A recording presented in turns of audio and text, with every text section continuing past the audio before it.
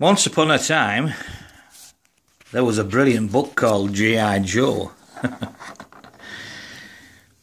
Now this is a superb collection from the, actually G.I. Joe 40th. Yes, I know there was a book originally, and the book I've still got.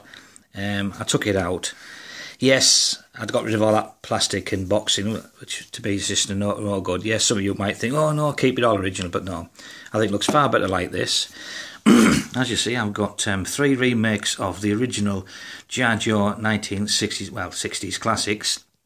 I've got the Pilot, I've got the Marine and the Action Soldier, which these are all obviously the anniversary editions. I've got another 2 in the cabinet. One's the, which is my favourite, which is the US Navy, and I've also got another Marine as well. Quality, I think it's pretty good. I mean, I'll absolutely love this. You know, it's like a feel of a book, like, and it's also a great storage for these other boxes as well. It's a bit tricky opening up, but let's have a look at the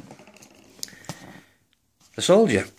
So the boxes are, it's a little bit fiddly with just one hand and holding the camera.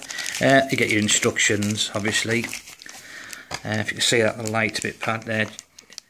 Marine. Oh, sorry, I got that mixed up. It doesn't matter anyway, but that's what you get. And you also usually get, I got another one here for another one of your Marines, and you get things like the stripes and things like that, and another little. But overall, the figure is absolutely fantastic.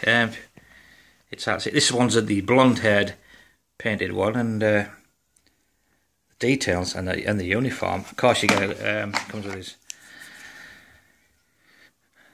Get the weapon as well. Do you know, I forgot the name of this bloody thing. I'm getting totally useless. Old age, I think. It'll come to me. And of course, you get the a lovely. It's good, nice feel to it. Nice, good quality hat cap. Right, put that aside. Now we come to the Marine. Now I've got another one of these, exactly the same, except he's blonde-haired. When he came, he didn't have a hat. Well, all he has with this one, it's just a simple cloth cap, which. It's alright, I suppose, but I'm not too keen on it. Like, of course, you get the weapon again, and again, overall, I know it's very difficult to see inside, but I can assure you the quality is really good. And these figures, I mean, they really are fantastic. I mean, they're well made, I think. They're really lovely. And of course, you get your instructions.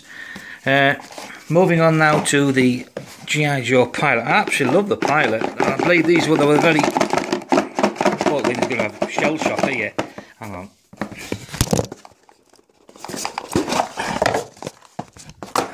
Sorry for that. This is the Pilot, and I absolutely love the Pilot. Of course, you get your instructions as usual.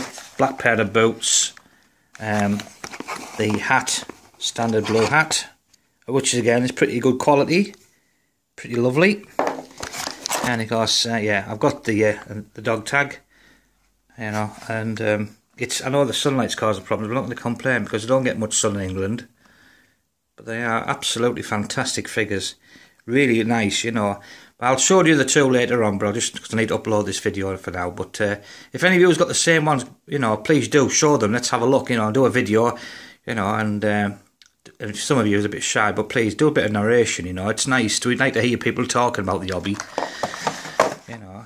But I know certain people in my group, friends of mine, that I'm not going to mention names, like, but they don't like talking.